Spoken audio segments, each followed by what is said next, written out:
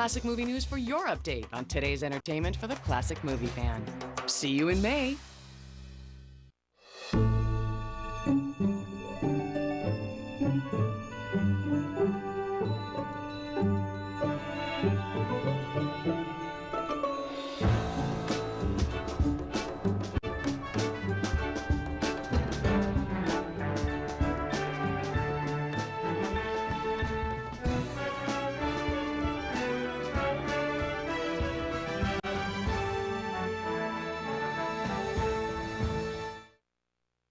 Hi, I'm Robert Osborne. We're going to follow the Elvis satire of our last movie, Bye Bye Birdie, with the real deal, Elvis himself. And truth be told, many consider this next film to be the best one that the king of rock and roll ever made. It's Jailhouse Rock from 1957, which is also the first film Elvis made for MGM, the studio in which he found a very comfortable home base for several years, making a total of 12 feature films there.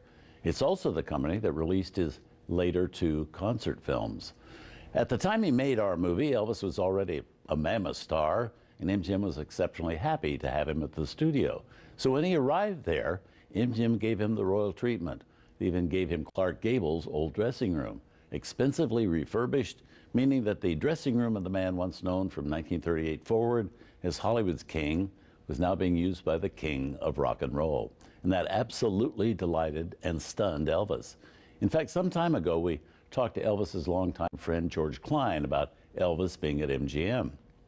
Well, George said that when Elvis first went into Gable's dressing room, he was dumbstruck that he was given that room to use, the room that Clark Gable himself had used for years. The Gable sat in those rooms and hung out in that same space. George also said that Elvis loved making films and took the whole process very seriously. He always showed up on the first day of work, not only knowing his own lines, but everybody else's lines as well. Being prompt was a matter of principle for him in those days.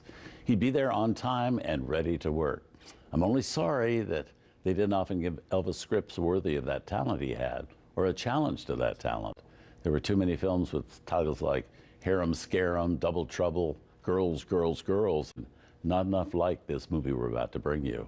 So here's the king of rock and roll, charismatic as ever, along with a very pretty and very promising young actress who, sad to say, died in a car crash only a few days after filming on this movie had been completed. Her name, Judy Tyler. So here from 1957, directed by Richard Thorpe, Jailhouse Rock.